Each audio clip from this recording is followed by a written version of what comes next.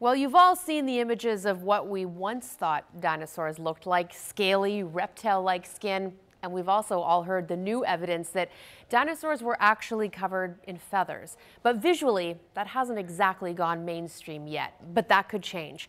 To the delight of scientists, a 99-million-year-old dinosaur tail was recently found preserved in amber, and it's covered in feathers. The amber sample, roughly the size and shape of a dried apricot, captures one of the earliest moments of differentiation between the feathers of birds of flight and the feathers of dinosaurs.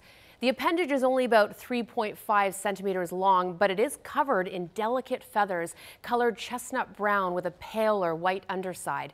And CT scans and microscopic analysis reveals 8 vertebrae from the middle or end of a long, thin tail that may have been originally part of more than 25 vertebrae.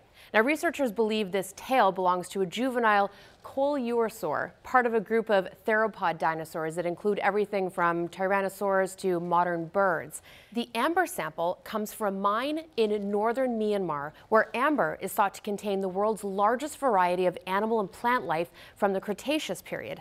The majority of the amber in this region is used in jewelry and carvings, and this feathered tail sample had actually already been subject to shaping by the time it was collected by the research team led by the China University of Geosciences. Now, individual dinosaur-era feathers have been found in amber before, and evidence for feathered dinosaurs is captured in fossil impressions. But this is the first time that scientists are able to clearly associate the well-preserved feathers with a dinosaur and in turn gain a better understanding of the evolution of dinosaur feathers.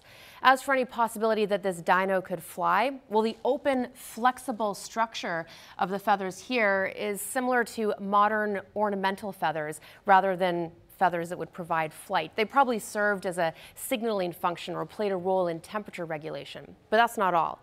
Analysis of the tail also revealed the presence of iron, a product from the blood of the original dinosaur, which means we can create Jurassic Park. I mean, learn more about the dinosaur through chemical analysis. So, shake your tail feather for science. And now, you're science smart. If you have a science question on your mind, send me a tweet and I'll try to get it answered.